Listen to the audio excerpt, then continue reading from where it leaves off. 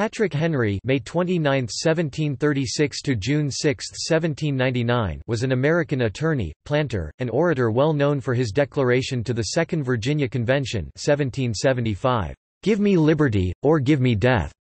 A founding father, he served as the first and sixth post-colonial governor of Virginia, from 1776 to 1779 and from 1784 to 1786.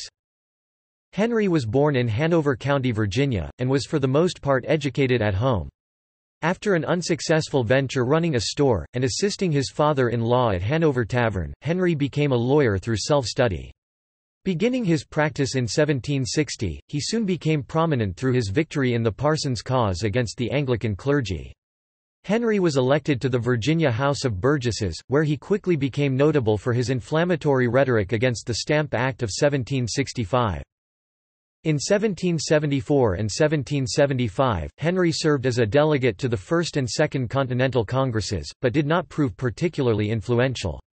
He gained further popularity among the people of Virginia, both through his oratory at the convention and by marching troops towards the colonial capital of Williamsburg after the Gunpowder incident until the munitions seized by the royal government were paid for.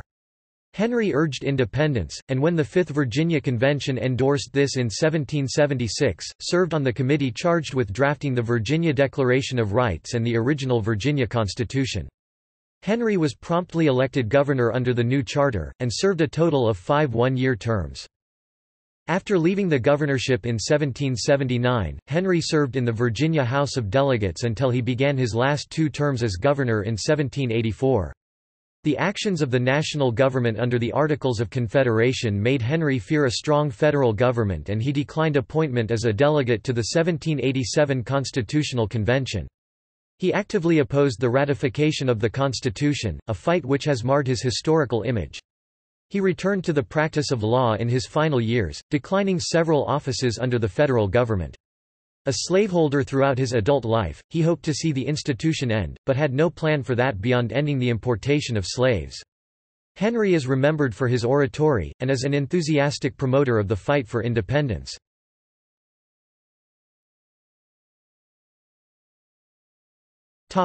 Early life and struggles 1736 to 1759.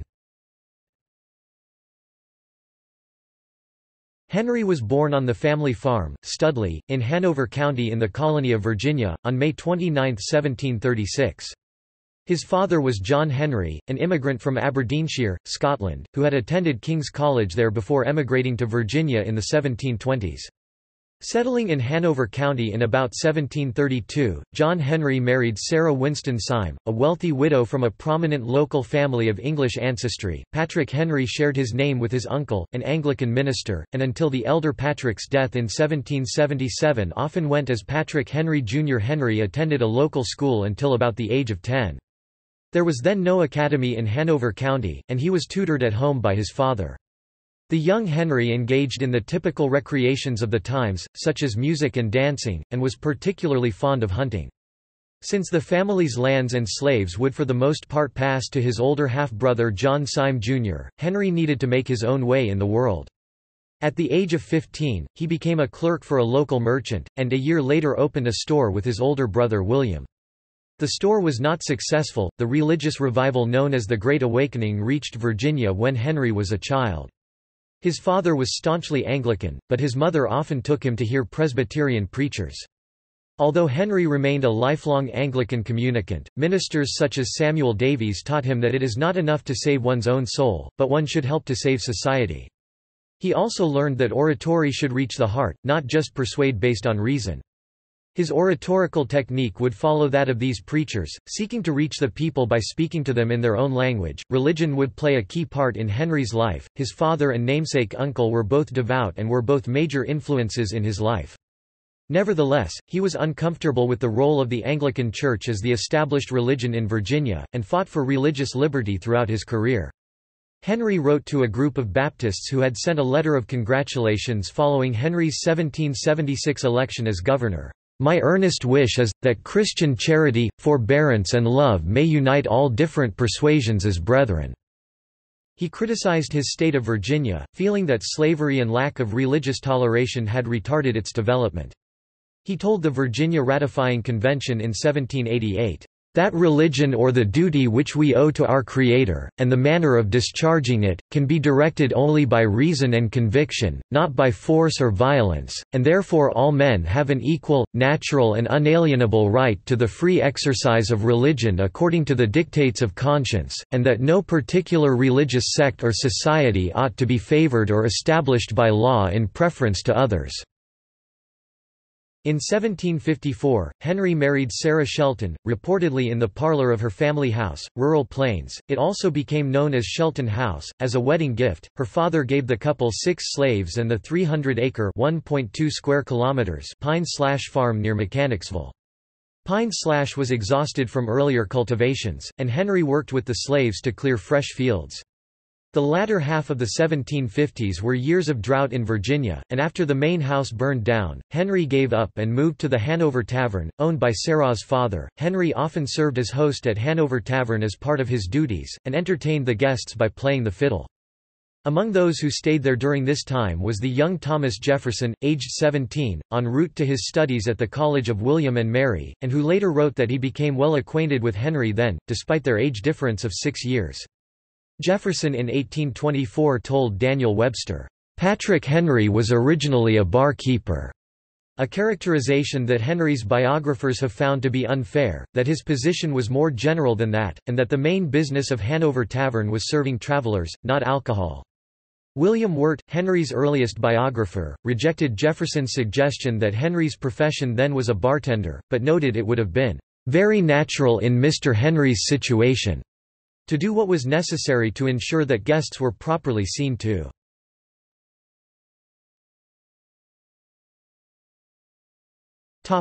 Revolutionary lawyer and politician 1760 to 1775.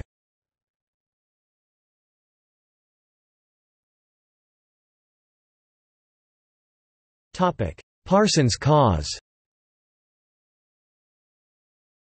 While at Hanover Tavern, Henry found time to study the law. How long he did so is unclear. He later stated that it was as little as a month.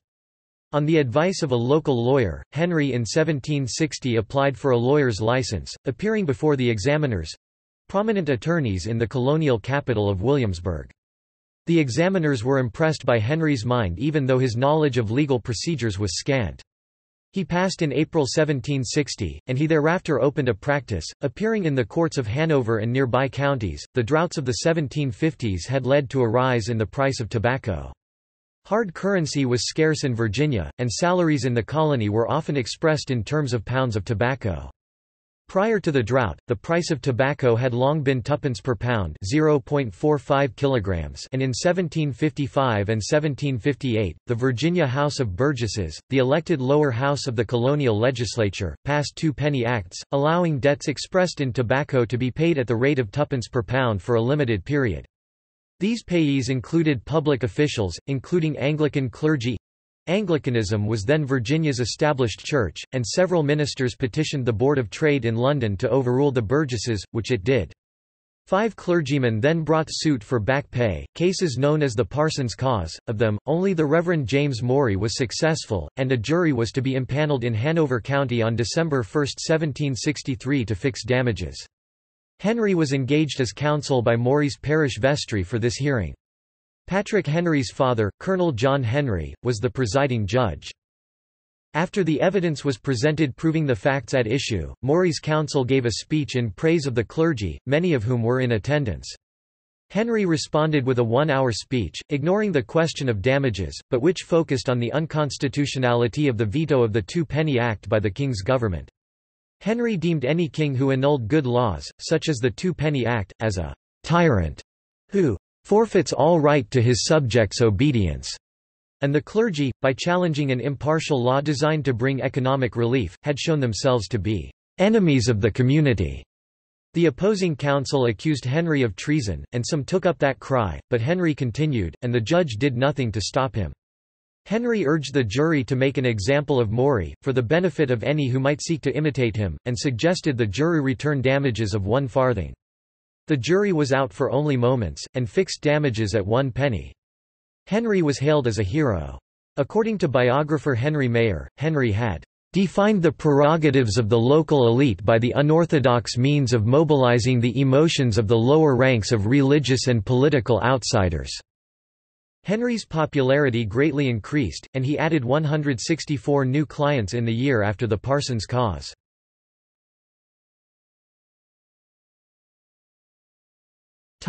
Stamp Act. In the wake of the Parson's cause, Henry began to gain a following in backwoods Virginia, because of his oratory defending the liberties of the common people, and thanks to his friendly manner. He boosted his standing further in 1764 by representing Nathaniel West Dandridge, elected for Hanover County, in an election contest before the Burgesses. Dandridge was alleged to have bribed voters with drink, a practice common but illegal. Henry is said to have made a brilliant speech in defense of the rights of voters, but the text does not survive. Henry lost the case, but met influential members on the Committee of Privileges and Elections, such as Richard Henry Lee, Peyton Randolph and George Wythe. In 1765, William Johnson, the brother of Thomas Johnson who had been one of Henry's clients in the Parson's cause, resigned as Burgess for Louisa County. As Henry owned land in the county acquired from his father to settle a loan, he was eligible to be a candidate, and he won the seat in May 1765. He left immediately for Williamsburg as the session had already begun. The expense of the 7 Years' War (1756–1763) had nearly doubled Britain's national debt, and as much of the war had taken place in and around North America, the British government looked for ways of directly taxing the American colonies. The 1765 Stamp Act was both a means of raising revenue and one of asserting authority over the colonies. The Burgesses instructed their agent in London, Edward Montagu, to oppose the measure, and other colonial legislatures similarly instructed their representatives.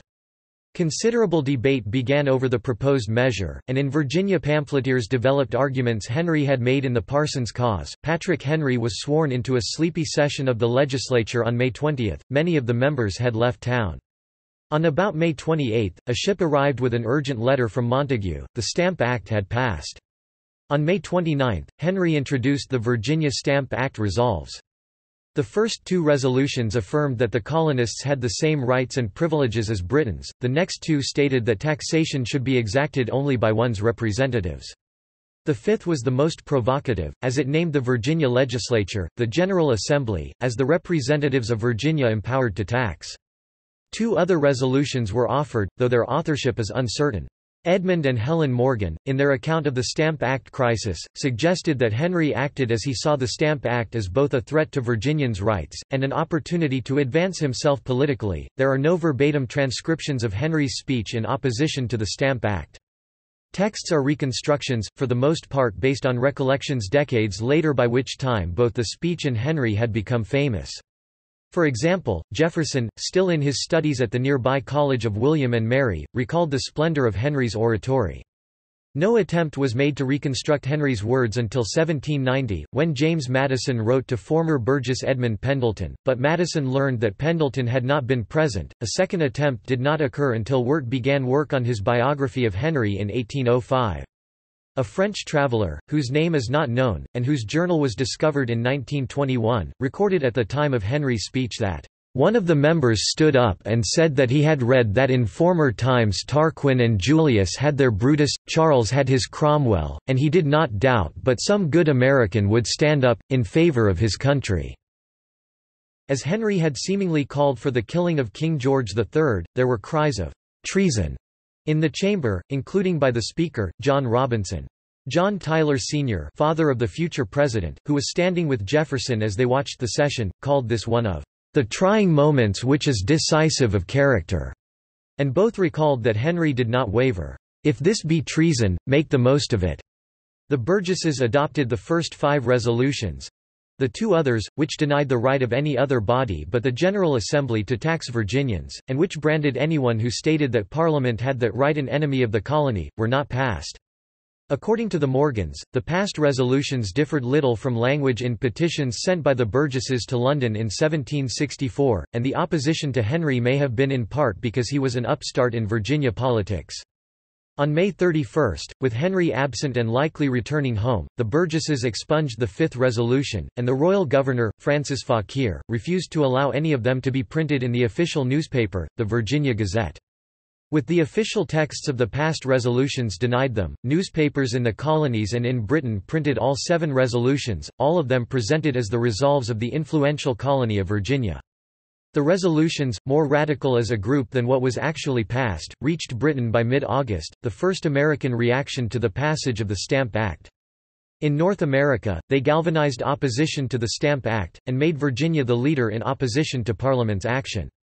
According to Thad Tate in Henry's American National Biography article, "Not only in Virginia but across the mainland British colonies, Henry quickly established his reputation as an uncompromising opponent of imperial policy."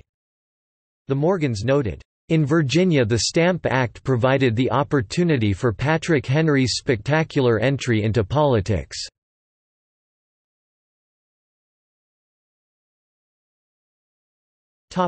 Lawyer and landowner 1766 to 1773.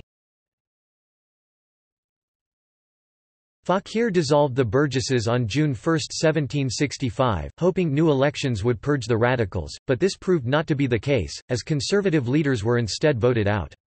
The governor did not call the Burgesses into session until November 1766, by which time the Stamp Act had been repealed by Parliament, preventing Virginia from sending delegates to the Stamp Act Congress in New York. Henry's role in the active resistance that took place in Virginia against the Stamp Act is uncertain. Although the lack of a legislative session sidelined Henry during the crisis, it also undermined the established leaders of the chamber, who remained scattered through the colony with little opportunity to confer. As the public rage for change grew hotter, when the Burgesses eventually convened, Henry sometimes opposed the colonial leaders, but united with them against British policies. In the late 1760s and early 1770s, Henry spent more time concentrating on his personal affairs, though he advanced in standing within the Burgesses, serving on powerful committees. The Henry family moved to a new house on his Louisa County property, probably in late 1765, and lived there until 1769, when he returned to Hanover County. His law practice remained strong until the courts under royal authority closed in 1774. Jefferson later complained that Henry was lazy and ignorant in the practice of the law, his sole talent trying cases before juries, and accused Henry of charging criminal defendants high fees to get them acquitted. Noreen Dixon Campbell, in her biography of Henry, found Jefferson's comments unfounded, that Henry's rates were moderate for the time, and cited earlier historians as to Henry's competence. Jefferson's comments came years after the two, once friends, quarreled. In 1769, Henry was admitted to practice before the General Court of Virginia in Williamsburg, a venue more prestigious than the county courts. Henry invested some of his earnings in frontier lands, in what is now the western part of Virginia, as well as in present-day West Virginia and Kentucky. He claimed ownership, though many of them were controlled by the Native Americans, and sought to get the colonial and, later, state government to recognize his claims. This was common among Virginia's leading citizens, such as George Washington. Henry foresaw the potential of the Ohio Valley and was involved in schemes to found settlements. Income from land deals in 1771 enabled him to buy Scotchtown, a large plantation in Hanover County, which he purchased from John Payne, the father of Dolly Madison. She lived there for a brief time as a child. Scotchtown, with 16 rooms, was one of the largest mansions in Virginia. Owning estates such as Henry's meant owning slaves. Henry was a slaveholder from the time of his marriage at the age of 18. Despite this, Henry believed that slavery was wrong, and hoped for its abolition, but had no plan for doing so, nor for the multiracial society that would result, for he did not believe schemes to settle freed slaves in Africa were realistic. "To re-export them is now impracticable, and sorry I am for it," he wrote in 1773. "I am the master of slaves of my own purchase. I am drawn along by the general inconvenience of living here without them. I cannot justify it." But the number of slaves he owned increased over time, and as a result of his second marriage in 1777, so that at his death in 1799, he owned 67 slaves.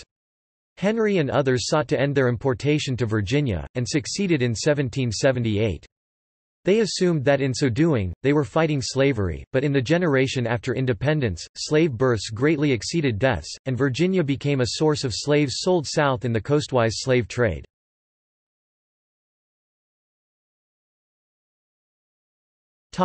Renewed involvement and First Continental Congress 1773 to 1775.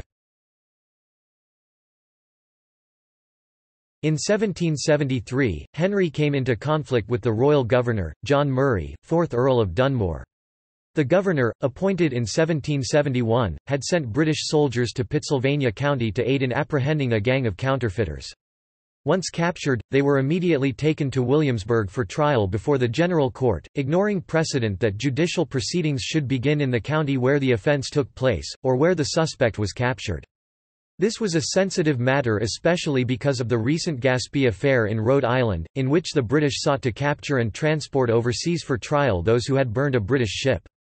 The Burgesses wanted to rebuke Dunmore for his actions, and Henry was part of a committee of 8 members, that drafted a resolution thanking the governor for the capture of the gang, but affirming that using the usual mode of criminal procedure protected both the guilty and the innocent. They also penned a plan, adopted by the Burgesses, for a committee of correspondence to communicate with leaders in other colonies, to inform and coordinate with each other. The members included Henry, although Henry had by this time come to believe that conflict with Great Britain, and independence, was inevitable. He had no strategy for advancing this. The Burgesses were sitting when in 1774, word came that Parliament had voted to close the port of Boston in retaliation for the Boston Tea Party, and several Burgesses, including Henry, convened at the Raleigh Tavern to formulate a response. According to George Mason, a former Burgess from Fairfax County, who joined the committee in the work, Henry took the lead. Mason and Henry would form a close political relationship that would last until Mason's death in 1792. The resolution that Henry's committee produced set June 1, 1774, the date upon which the port of Boston was to be closed, as a day of fasting and prayer. It passed the Burgesses, but Dunmore dissolved the body. Undeterred, the former legislators met at the Raleigh Tavern, and reconstituted themselves as a convention, to meet again in August, after there was time for county meetings to show local sentiment. They also called for a boycott of tea and other products. The 5 Virginia Conventions 1774 to 1776 would guide the Old Dominion to independence as royal authority came to an end. Their work was advanced by many resolutions of county meetings, denying the authority of Parliament over the colonies, and calling for a boycott of imports. The first convention met in Williamsburg in the Chamber of the Burgesses beginning on August 1. Dunmore was absent from the capital fighting the Native Americans and could not interfere. Divided between those who wanted separation from Britain and those who still hoped for some accommodation, it met for a week. One major decision was the election of delegates to a Continental Congress in Philadelphia. Henry was chosen as one of 7 delegates, tying for second place with Washington, Burgess for Fairfax County, both receiving 3 votes less than Randolph. As Washington's estate, Mount Vernon, lay on the way from Scotchtown to Philadelphia, he invited Henry to stop there and to ride to Philadelphia with him, and Henry did, also accompanied by Pendleton, another Virginia delegate to the Congress and a political rival of Henry's. Delegates and prominent Philadelphians took an intense interest in the Virginians, who had taken the lead in resistance to Britain, but whom few in the other colonies had met. This was Henry's first stay in the North, excepting a brief business trip to New York in 1770, but he found that his actions were well known. The sessions began on September 5, 1774, at Carpenter's Hall. Silas Deane of Connecticut described Henry as, "the completest speaker I ever heard. But in a letter I can give you no idea of the music of his voice, or the highwrought, yet natural elegance of his style, or manner." The Secretary of the Congress, Charles Thomson, wrote that when Henry rose, he had expected little from a man dressed as plainly as a rural minister. But as he proceeded, he evinced such an unusual force of argument, and such novel and impassioned eloquence as soon electrified the whole House. Then the excited inquiry passed from man to man. "Who is it? Who is it?" The answer from the few who knew him was, "It is Patrick Henry." Henry was involved in the first dispute within the Congress, on whether each colony should have an equal vote, taking the position that there should be proportionate representation, with the larger colonies to have a greater voice. He argued that colonial borders must be swept away in the need for Americans to unify and create a government to fill the void left with the end of British authority. "Fleets and armies and the present state of things show that government is dissolved. Where are your landmarks? Your boundaries of colonies? The distinctions between Virginians, Pennsylvanians, New Yorkers, and New Englanders are no more. I am not a Virginian, but an American." Henry lost the argument, and his theatrics made Congress's leaders afraid he would be unpredictable if placed on the lead committee, that charged with composing a statement regarding colonial rights. Instead, he was put on the next most important committee, one inquiring into commercial regulation.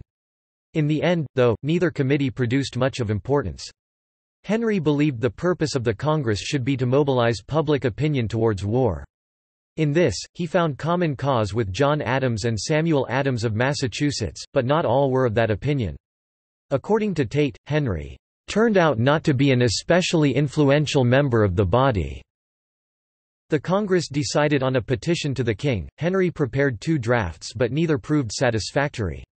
When Congress on October 26 approved a draft prepared by John Dickinson of Pennsylvania, who had consulted with Henry and also Richard Henry Lee, Henry had already departed for home, and Lee signed on his behalf.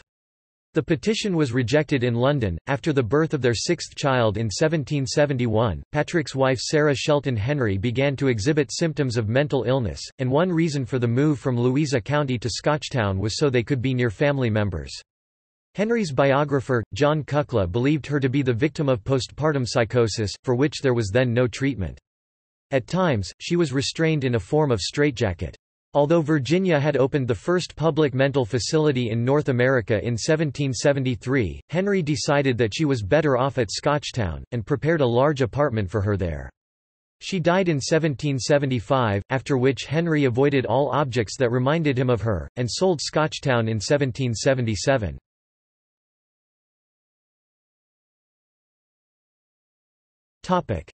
Liberty or death. 1775. Hanover County elected Henry as a delegate to the Second Virginia Convention, which convened at St. John's Episcopal Church in the town of Richmond on March 20, 1775. Richmond was selected as better protected from royal authority. The convention debated whether Virginia should adopt language from a petition by the planters of the colony of Jamaica. This document contained complaints about British actions, but admitted the king could veto colonial legislation, and it urged reconciliation. Henry offered amendments to raise a militia independent of royal authority in terms that recognized that conflict with Britain was inevitable, sparking the opposition of moderates. He defended his amendments, concluding with the statement he is best known for: "If we were base enough to desire it, it is now too late to retire from the contest. There is no retreat but in submission and slavery. Our chains are forged. Their clanking may be heard on the plains of Boston. The war is inevitable and let it come. I repeat it, sir, let it come. It is in vain, sir, to extenuate the matter. Gentlemen may cry, peace, peace, but there is no peace. The war is actually begun. The next gale that sweeps from the north will bring to our ears the clash of resounding arms. Our brethren are already in the field. Why stand we here idle? What is it that gentlemen wish? What would they have? Is life so dear, or peace so sweet, as to be purchased at the price of chains and slavery? Forbid it, Almighty God. I know not what course others may take, but as for me, give me liberty or give me death." As he concluded, Henry plunged an ivory letter opener towards his chest in imitation of the Roman patriot Cato the Younger. Henry's speech carried the day, and the convention adopted his amendments. Still, they passed only narrowly, as many delegates were uncertain where the resistance urged by Henry and other radicals would lead, and few counties formed independent militia companies at the urging of the convention. The text of Henry's speech first appeared in print in Wirt's 1817 biography, published 18 years after Patrick Henry's death. Wirt corresponded with men who had heard the speech and others who were acquainted with people who were there at the time. All agreed that the speech had produced a profound effect, but it seems that only one person attempted to render an actual text. Judge St. George Tucker, who had been present for the speech, gave Wirt his recollections, and Wirt wrote back stating that, "I have taken almost entirely Mr. Henry's speech in the Convention of '75 from you, as well as your description of its effect on your verbatim." The original letter with Tucker's remembrances has been lost. For 160 years Wirt's account was taken at face value. In the 1970s, historians began to question the authenticity of Wirt's reconstruction. Contemporary historians observe that Henry was known to have used fear of Indian and slave revolts in promoting military action against the British, and that, according to the only written first-hand account of the speech, Henry used some graphic name-calling that Wirt did not include in his heroic rendition. Tucker's account was based upon recollections and not notes several decades after the speech. He wrote, "In vain should I attempt to give any idea of his speech." Scholars have argued to what extent the speech we know is the work of Wirt or Tucker.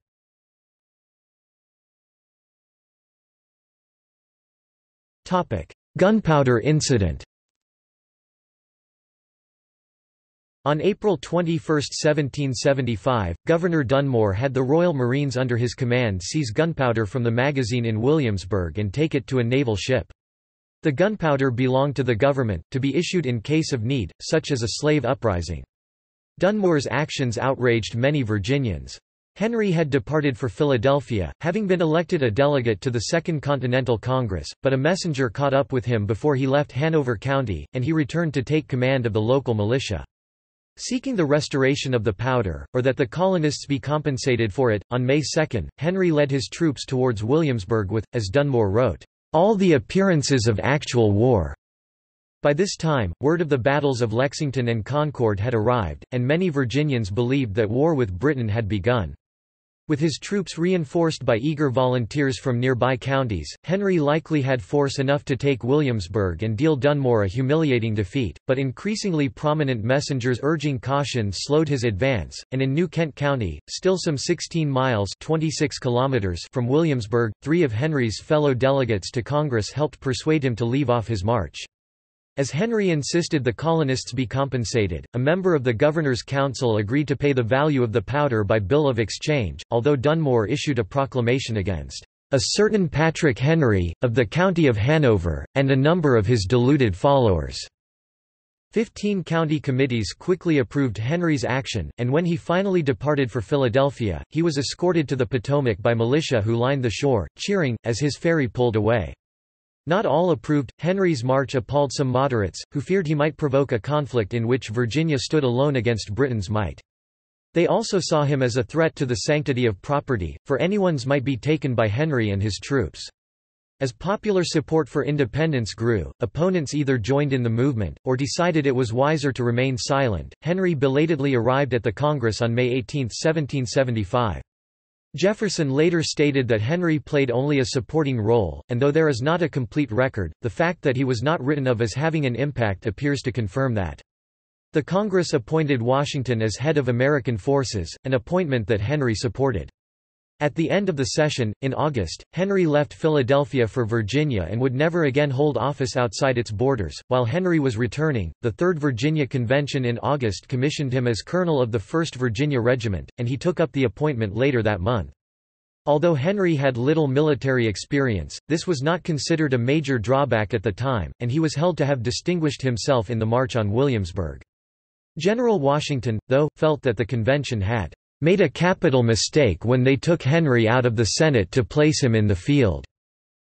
In September, Virginia's Committee of Safety placed Henry in charge of all of Virginia's forces.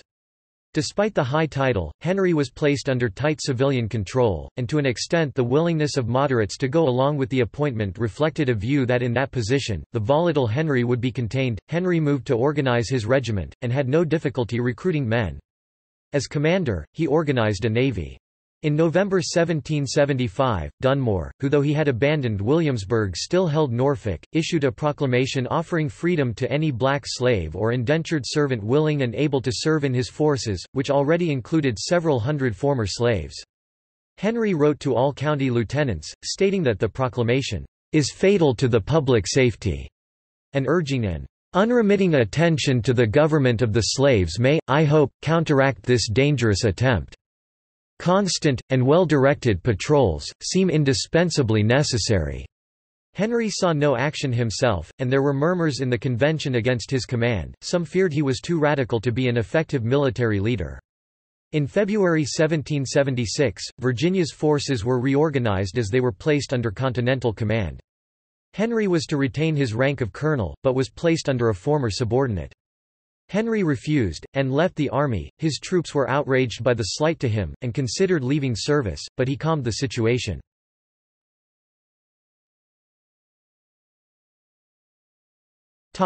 Independence and first time as governor. Henry did not sit in the Fourth Virginia Convention, which met in December 1775, as he was ineligible because of his military commission. Once he was again a civilian, the freeholders of Hanover County in April 1776 elected him to the Fifth Convention, to meet the following month. Most delegates were for independence, but were divided on how to declare it, and over timing.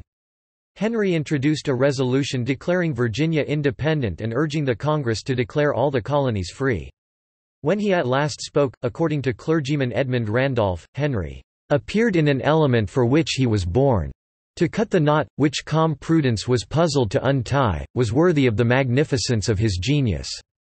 He entered into no subtlety of reasoning but was roused by the now apparent spirit of the people as a pillar of fire, which notwithstanding the darkness of the prospect would conduct to the promised land." The eventual resolution was based in large part on Henry's, and passed unanimously on May 15, 1776. As well as declaring Virginia independent, the resolution instructed the state's delegates in Congress to press for American independence, which they would, with Lee introducing the motion, and Jefferson penning the declaration. The convention then proceeded to consider a constitution for Virginia's government. Henry was appointed to a committee under the leadership of Archibald Carey. Much of the work fell to the final appointee to the committee, George Mason of Fairfax County, who did not arrive in Williamsburg until May 18, delayed by illness. Mason first drafted a Declaration of Rights. It was discussed in the Carey Committee on May 25. Mason's draft, more than the final declaration, would be highly influential, used by Jefferson in writing the Declaration of Independence, and by writers of many 18th and 19th century state constitutions. When the draft was debated, Henry, at the request of a young delegate from Orange County, James Madison, produced an amendment changing Mason's call for religious tolerance to one requiring full freedom of worship. This was seen as a threat to Virginia's established religion, Anglicanism, and did not pass. Madison reworked it and had another delegate introduce it, likely Edmund Randolph, and it passed. Mason's draft called for a ban on bills of attainder. Henry got it removed by telling the delegates that some high offender might be reached by no other means.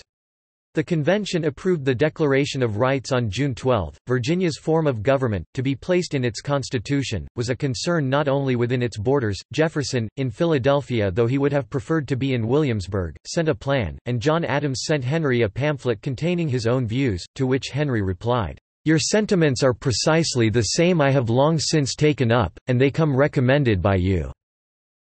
But it was Mason's plan for the government of Virginia which dominated, with much power given to the Virginia House of Delegates, the lower house of the legislature.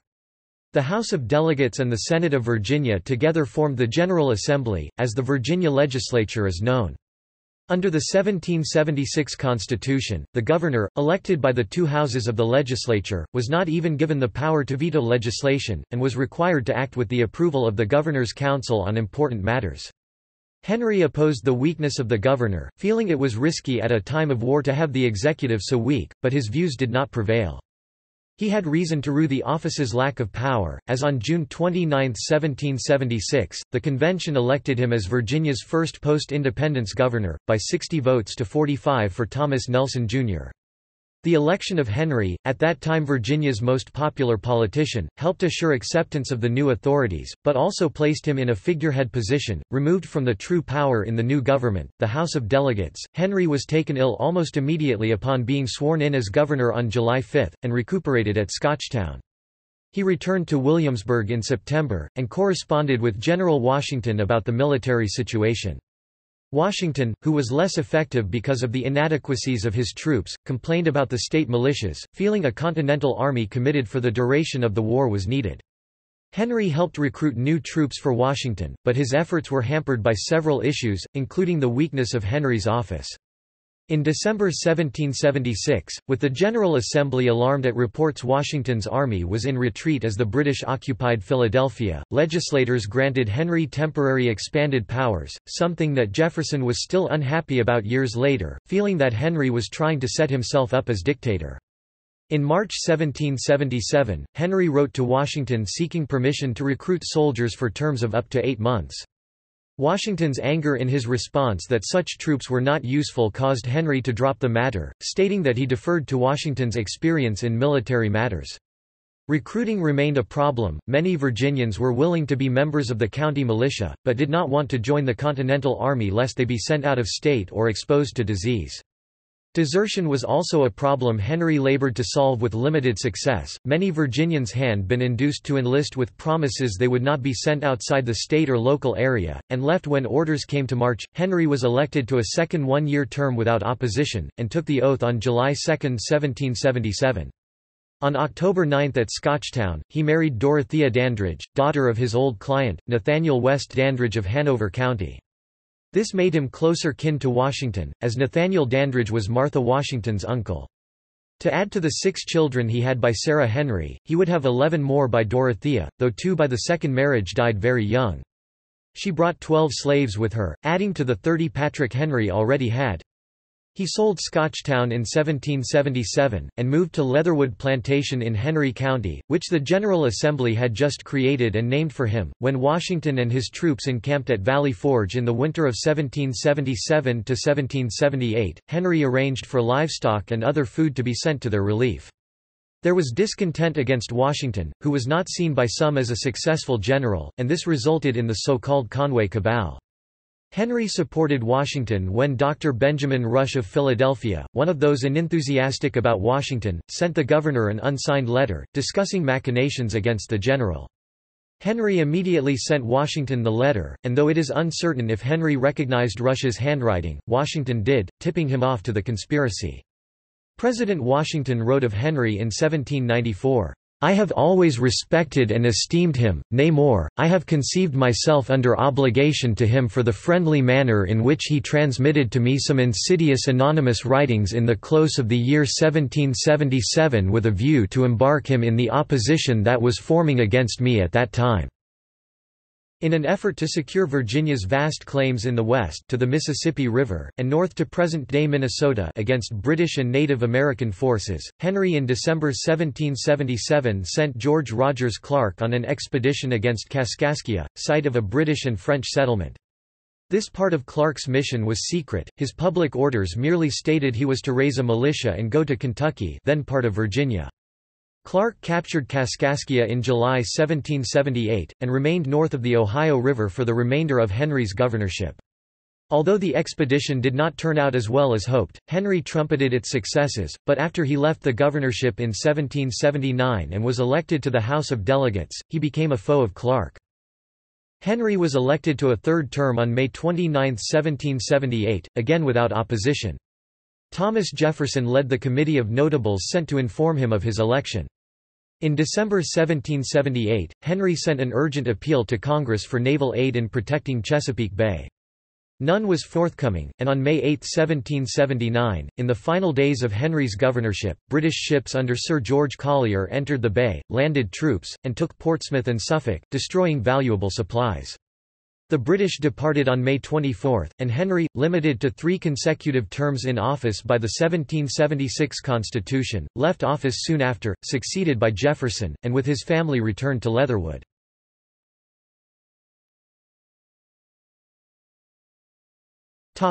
Leatherwood and the House of Delegates 1779 to 1784. At Leatherwood, Henry devoted himself to local affairs in the thinly populated county, and was given seats on the county court, the local governing body, as prominent landowners were, and on the parish vestry. He refused to be elected a delegate to Congress, stating that his personal business and past illness made that impossible. When Governor Jefferson sent a note to him in early 1780, Henry replied with gratitude, complaining of his isolation, and wrote of his many concerns about the state of affairs, as the war continued. The freeholders of Henry County soon thereafter sent its eponym to the House of Delegates. But within weeks, health problems recurred, causing his return to Leatherwood. While in Richmond, where the capital had been moved, Henry opposed a congressional plan to revalue Continental currency and impose certain taxes, feeling it would mostly benefit the North. He was successful in defeating it, but after he left Richmond, supporters got the legislature to pass it. Once he returned home, he was heavily involved in efforts to recruit local volunteers to suppress bands of Loyalists who were conducting raids in the frontier area. Henry rode with the troops, though he did not lead them, and they were generally successful in suppressing the resistance. The volunteers were disbanded in September 1780. Richmond had been made the capital since it was believed to be less exposed to attack than Williamsburg, but in January 1781, British forces under the renegade former American general, Benedict Arnold, sailed up the James River and captured Richmond with little opposition as Henry joined the other legislators and Governor Jefferson in fleeing to Charlottesville. Although Arnold soon withdrew to Portsmouth, in February, troops under Lord Cornwallis entered the state from North Carolina. The war, which had for the most part been fought out of state, would have many of its final moves played in Virginia.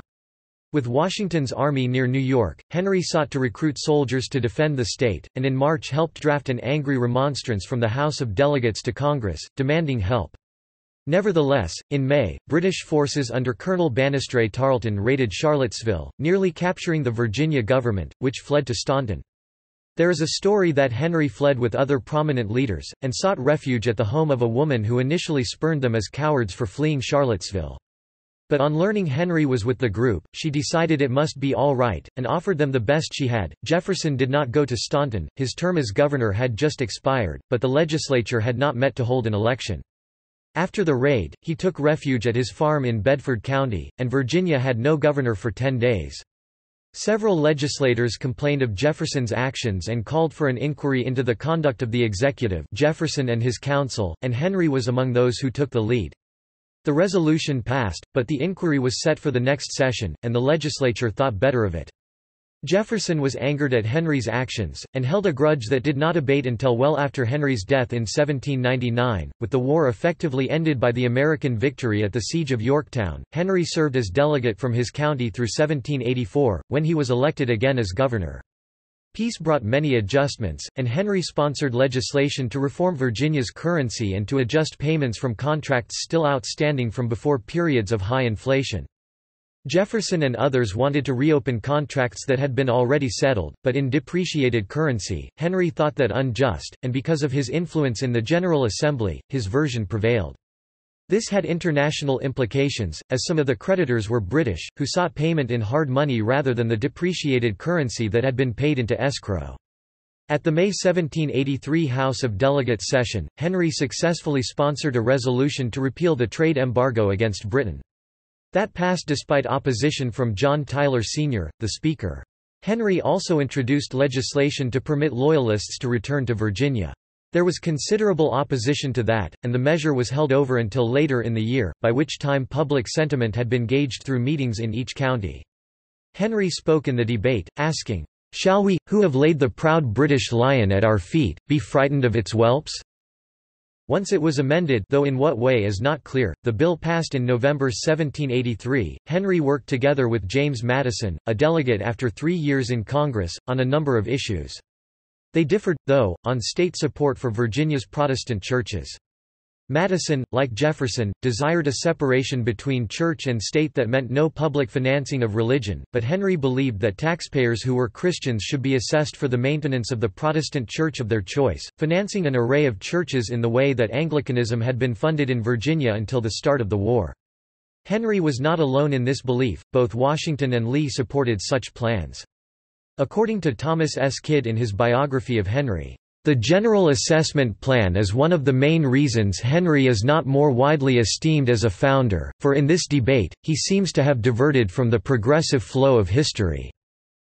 The General Assembly might well have passed the bill, but on November 17, 1784, the legislators elected Henry as governor. Madison believed that Henry took the position for family reasons. His wife and children were likely quite happy to be in Richmond rather than in remote Henry County. But the cost was Henry's bill, as Madison got it postponed to the following year and eventually defeated. Instead, Madison got Jefferson's statute for religious freedom through the legislature. This law requiring a separation of church and state passed the General Assembly in 1786.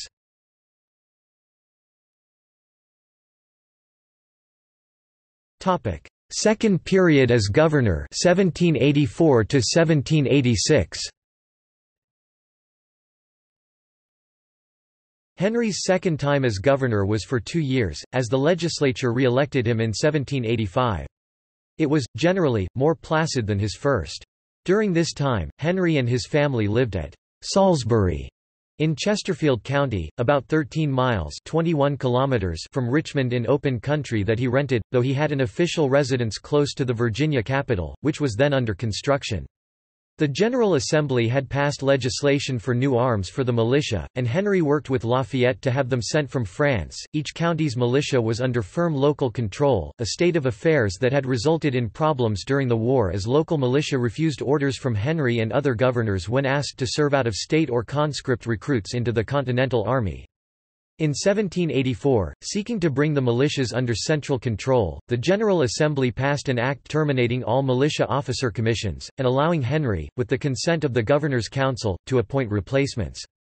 The Virginia Constitution required that there be a recommendation from the county court. Instead of asking the county court, Henry solicited recommendations from prominent citizens in each county whom he or his council members knew. The result was near revolt in the counties, as citizens protested the act as unconstitutional, and counties refused to obey. The law went widely unenforced, and in October 1785, Henry requested the legislators to repeal it. They complied the following year. Residents of western North Carolina, what is today the state of Tennessee, sought to separate and become the state of Franklin. A former delegate, Arthur Campbell, wanted to join Virginia's adjacent Washington County as part of the scheme in 1785. Henry had Campbell removed as a militia officer and from his other county offices, as well as ousting Campbell's supporters, replacing them with residents of known loyalty. Although Henry urged leniency in his report to the General Assembly that October, stating that the Washington County separatists had been led astray by anxiety because of the poor economy, he had the legislature pass a Treason Act forbidding the setting up of a rival government within Virginia territory. Henry also sought to advance Virginia's development, both as governor and through his personal investments. He backed schemes to open navigation on the upper Potomac and James rivers, envisioning canals to connect them to the Ohio River Valley. He also supported a scheme to have a canal across the Great Dismal Swamp, believing that with it, the trade of eastern North Carolina would flow through Norfolk. He owned land along the proposed route, and sought to interest General Washington in the scheme, but was not successful. Despite Henry's support for internal improvements, he failed to notify Virginia's representatives of their appointment to meet with Maryland over navigation on the Potomac, and only two, including George Mason, attended what became known as the Mount Vernon Conference 1785. Edmund Randolph, unable to attend because of lack of timely notification, hinted that the reason for Henry's neglect was not forgetfulness, but a growing hostility towards things federal. In 1786, Henry was more assiduous in notifying delegates to the Annapolis Conference called with the support of Madison, who was appointed a delegate. Henry stepped down at the end of his fifth term, stating he needed to devote time to his family and earn money to support it.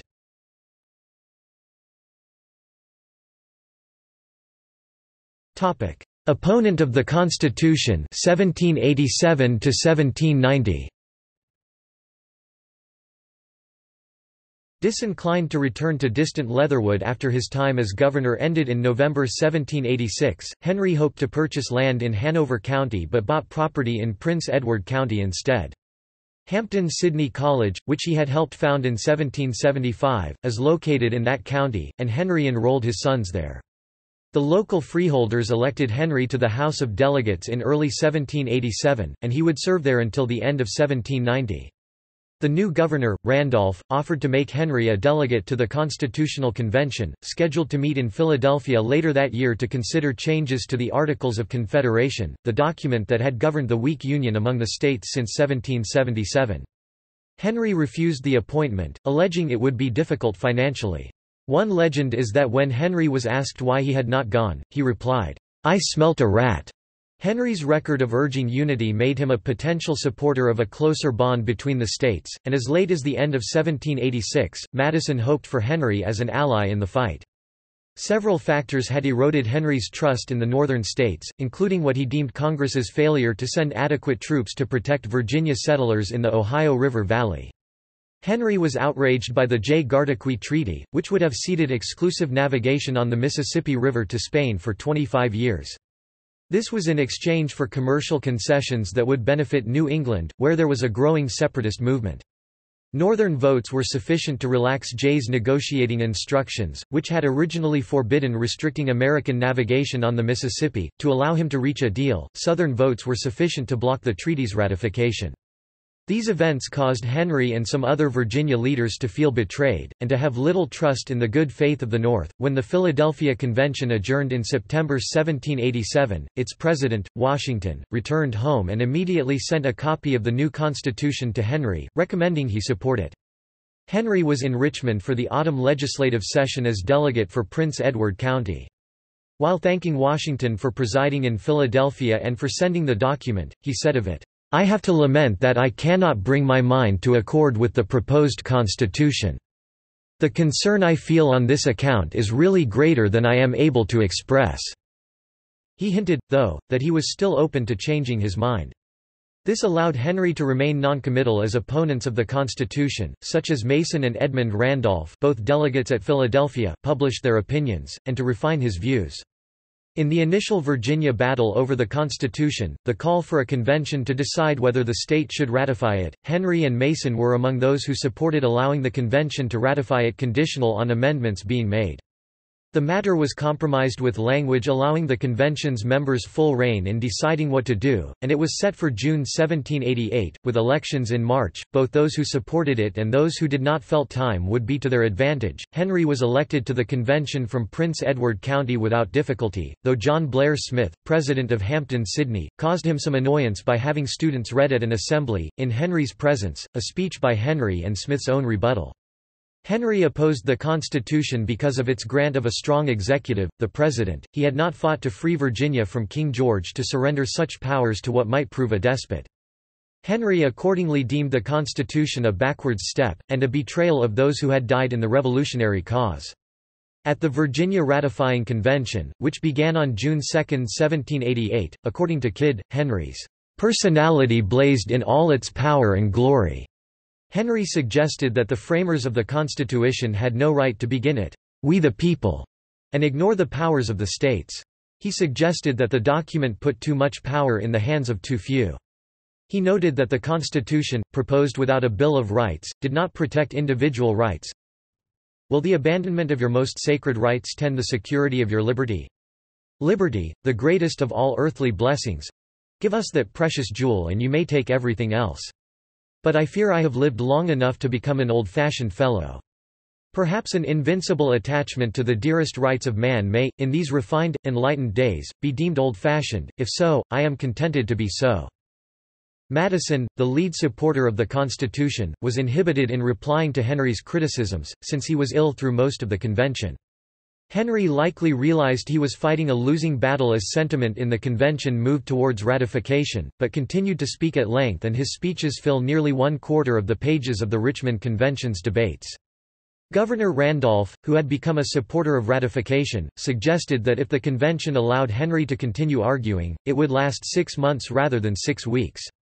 Henry was somewhat mollified, after the convention voted on June 21 to ratify the Constitution, by the fact that the convention then proposed about 40 amendments, some of them were later incorporated in the Bill of Rights.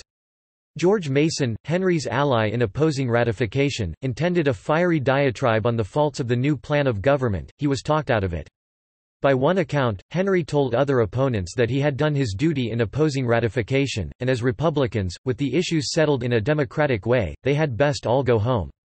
Madison wrote to Washington that Henry still hoped for amendments to weaken the power of the federal government, possibly to be proposed by a second national convention. Henry returned to the House of Delegates, where he successfully defeated Madison's effort to become federal senator from Virginia, for under the original Constitution, senators were elected by legislators, not the people.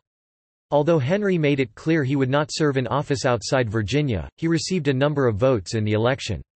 Madison gained election to the House of Representatives in a district where he was opposed by James Monroe, though Madison's supporters complained that Henry's supporters in the legislature had unfairly placed Madison's county, Orange, in a district leaning anti-federalist.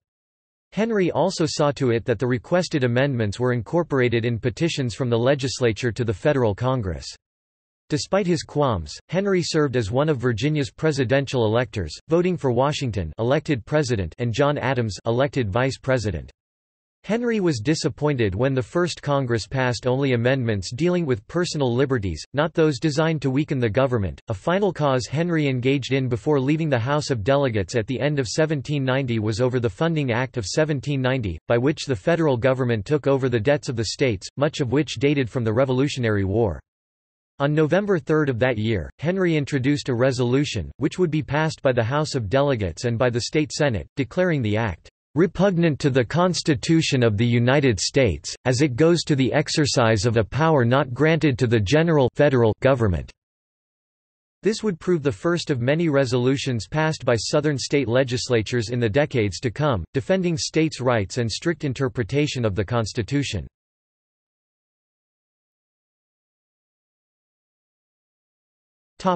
Later years.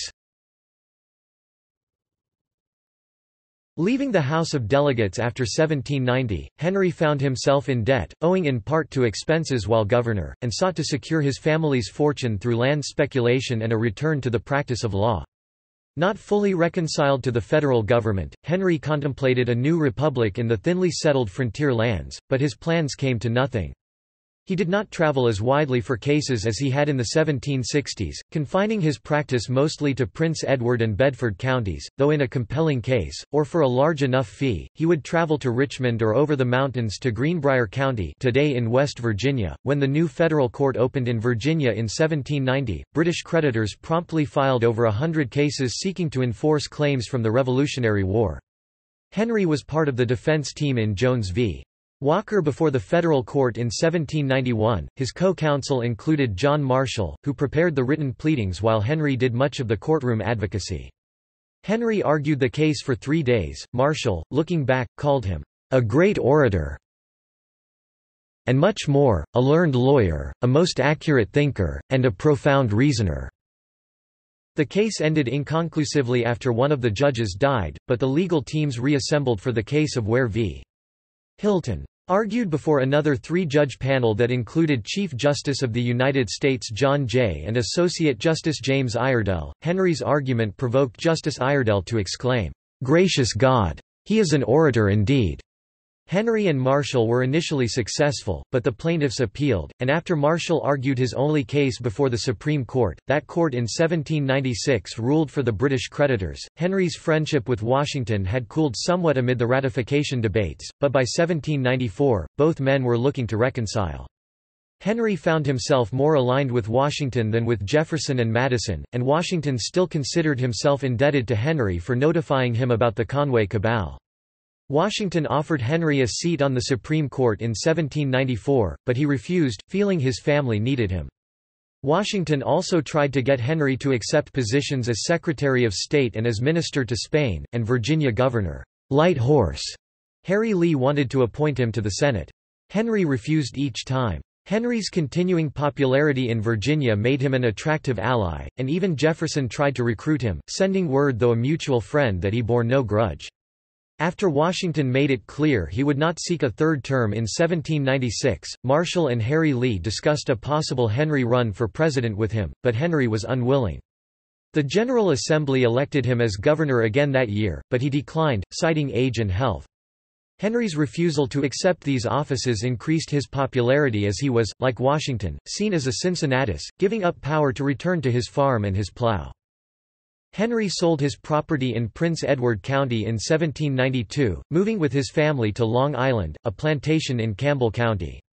In 1794 Henry purchased Red Hill near Brookneal, Virginia in Charlotte County, where he and his family lived much of the year, though they moved to Long Island in the sickly season. Henry was gratified at the election of his old friend John Adams as president in 1796 over his foe Jefferson, but Henry's commitment to the Federalist Party was tested by the repressive Alien and Sedition Acts of 1798. He chose to say nothing, but supported the campaign of Marshall, a moderate Federalist, for the House of Representatives. Marshall won narrowly. Henry was under considerable pressure from Virginia Federalists to return to politics, but it was not until former President Washington urged him to run for the legislature in early 1799 that Henry gave in. Turning down an offer from President Adams to make him an envoy to France, Henry was elected as delegate from Charlotte County on March 4, 1799. The legislature had no immediate session scheduled, so he returned to Red Hill, and never left again, dying there of stomach cancer at his home on June 6, 1799.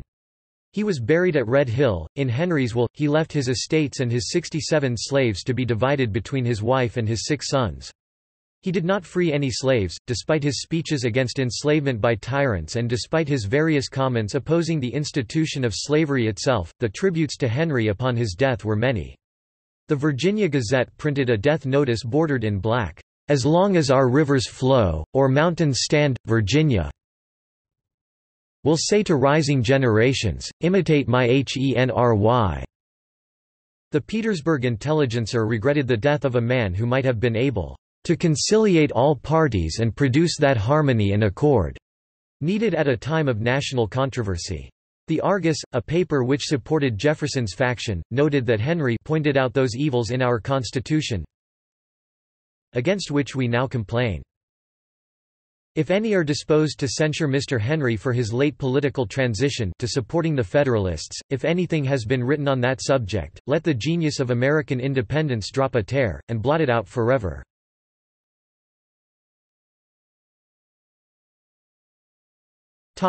Monuments and memorials. Several of Henry's homes are recognized for their association with him. Scotchtown Plantation is a National Historic Landmark. The Red Hill Patrick Henry National Memorial preserves Henry's final home, gravesite, and his restored law office. The site of his birthplace, which burned in 1807 and is now reduced to archaeological remains, is also preserved. It is listed on the National Register of Historic Places. A plaque placed by the Daughters of the American Revolution marks the site of Leatherwood, in Henry County. Henry helped found Hampton-Sydney College, believing that every free state should promote useful knowledge amongst its citizens. He was an original trustee and sent 7 of his sons there. Henry was instrumental in getting its charter passed by the General Assembly in 1783. Emory and Henry College in Emory, Virginia was named for him and John Emory, an early bishop in Virginia. According to the college, Bishop Emory symbolizes belief in the union of faith and learning, while Governor Henry represents the commitment to the ideals of freedom and civic virtue. Fort Henry stood in what is now Wheeling, West Virginia but was at the time part of Virginia. It was built in 1774 and named Fort Fincastle after one of Lord Dunmore's titles, but was renamed for Henry, then governor, after independence. Fort Patrick Henry was built during the American Revolutionary War along the South Fork Holston River at the present-day site of Kingsport, Tennessee. This fort serves as the namesake of Fort Patrick Henry Dam and its reservoir on the river. At least 3 ships have been named in Henry's honor: the Civil War Confederate Navy steamboat CSS Patrick Henry, World War II Liberty ship SS Patrick Henry, and the ballistic missile submarine USS Patrick Henry SSBN 599. Camp Patrick Henry was a World War II-era military camp near Newport News, Virginia. Decommissioned in 1946, it became the site of the Newport News – Williamsburg International Airport on 925 acres (3.74 square kilometers). When opened in 1949, the airport was called Patrick Henry Field, and was later renamed Patrick Henry International Airport, a name it retained until 1990. The airport code is still PHF. Patrick Henry has been honored twice on U.S. postage stamps. On October 7, 1955, the United States Post Office Department issued a $1 definitive stamp honoring Henry, one of the high values in the Liberty issue. A painting of Henry by American artist Alonzo Chappell (1828–1887) was used as the inspiration and as the model by the engraver for this issue. In 1960–1961, the U.S. Post Office issued the American Credo series, 6 stamps with well-known patriotic quotations. Patrick Henry's most famous words are inscribed on the final issue in the series, a 4-cent stamp first released in Richmond on January 11, 1961.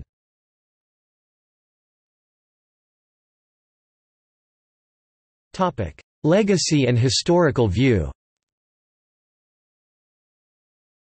As historian Richard Beeman put it, Henry was a man who did not bother to write much of anything down, a handicap when being evaluated by history. The lack of primary source materials regarding Henry—only a handful of papers and a few of his speeches survive— has frustrated Henry's biographers from Wirt 1817 to Beeman 1974. Wirt commented 2 years before publishing his book, "It is all speaking, speaking, speaking. 'Tis true he could talk. Gods, how he could talk, but to make the matter worse, from 1763 to 1789, not one of his speeches lives in print, writing or memory." Beeman, for his part, concluded, "The revolutionary firebrand, whatever his achievements, possessed a miserable sense of history." This was a deficiency not possessed by Jefferson, who not only survived Henry by a quarter century, but who got to fill the vacuum of information about Henry with his own recollections and opinions. Wirt did not print many of Jefferson's criticisms of Henry, who had irritated Jefferson to such an extent he was still criticizing Henry to guests at Monticello in 1824. Jefferson's negative assessments of Henry, whether justified or not, have adversely affected Henry's historical reputation. Henry has always been acclaimed by Americans for the brilliance of his political oratory.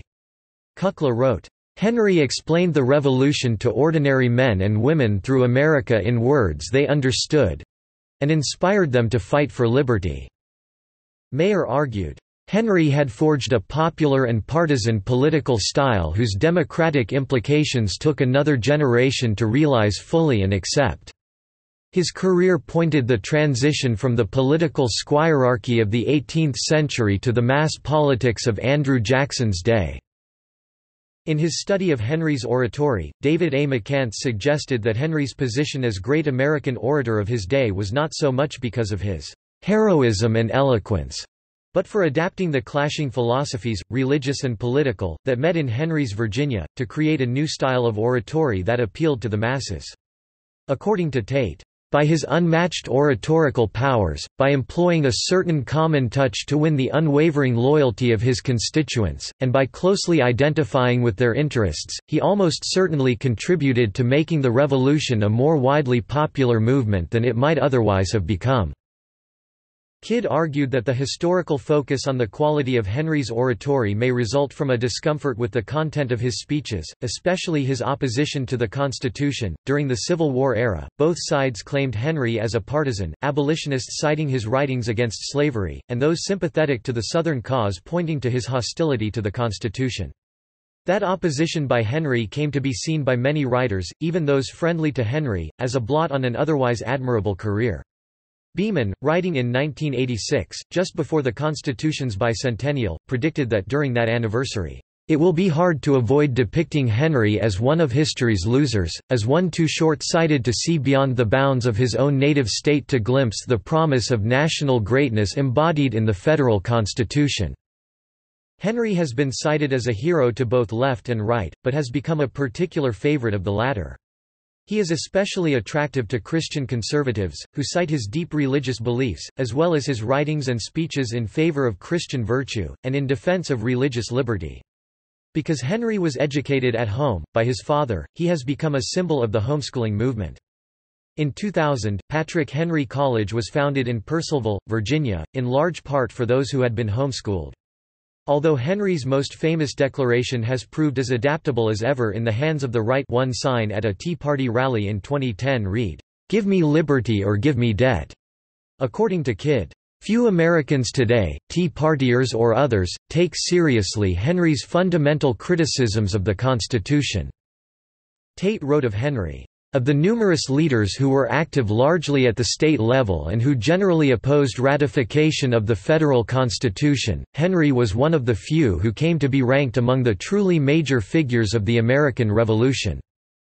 Kukla concurred, noting that except for 2 years in the Continental Congress, Henry never held national office, "and yet he was a founder of the Republic." Kidd noted the hazy view of Henry that Americans today have. Henry's memory has taken on a vague, patriotic cast that fails to capture his fractious yet exemplary life. The real Henry was branded a traitor and apostate on multiple occasions by his many enemies, including Thomas Jefferson. His vision of the American Republic was not a matter of sentiment and grand words and gestures, it was grounded in virtue, religious faith, and responsive local government. Standing against his fellow founders James Madison and Thomas Jefferson at almost every turn in the 1780s and 90s, and steadfastly opposing the adoption of the Constitution, he was the boldest of patriots.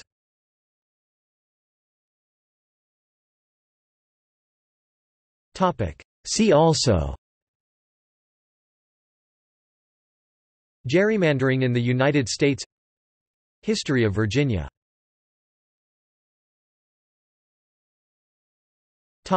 Notes.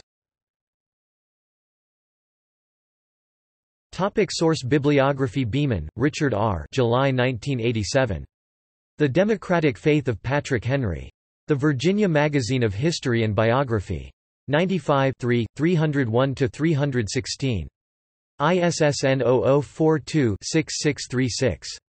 Campbell, Noreen Dixon 1969. Patrick Henry, Patriot and Statesman. New York, New York, The Devon Adair Company. OCLC 694997. Kidd, Thomas S. 2011. Patrick Henry, First Among Patriots.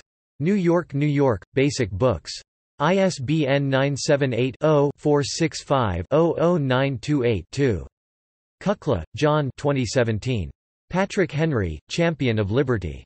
New York, New York, Simon & Schuster. ISBN 978-1-4391-9081-4. Mayer, Henry 1986. A Son of Thunder, Patrick Henry and the American Republic. New York, New York, Grove Press. ISBN 978-0-8021-3815-6. McCants, David A. 1990. Patrick Henry, The Orator. Westport, C.T., Greenwood Press. ISBN 978-0-313-26210-4. McDonnell, Michael A. 2012. The Politics of War, Race, Class and Conflict in Revolutionary Virginia. Chapel Hill, N.C., The University of North Carolina Press. ISBN 978-1-4696-0107-6. Meade, Robert D. 1957. Patrick Henry, Patriot in the Making. Philadelphia, Pennsylvania, Lippincott. OCLC 964630. Morgan, Edmund S., Morgan, Helen M. 1995–1953. The Stamp Act Crisis, Prologue to Revolution. Chapel Hill, N.C., The University of North Carolina Press. ISBN 978-0-8078-4513-4. Raphael, Ray 2004. Founding Myths, Stories That Hide Our Patriotic Past. New York, New York, The New Press. ISBN 978-1-56584-921-1.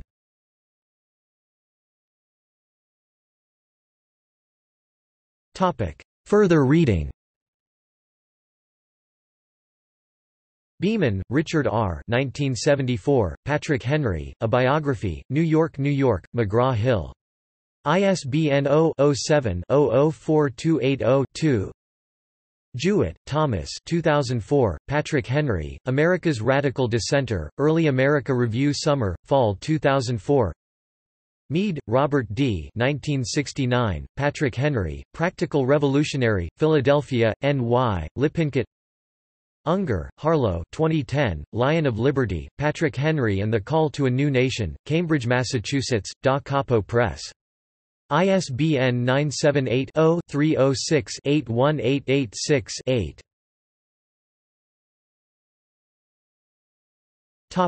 Primary sources. William Wirt Henry, ed. Patrick Henry, Life, Correspondence, and Speeches 1891, 3-volume. Reprints much of the existing primary source material.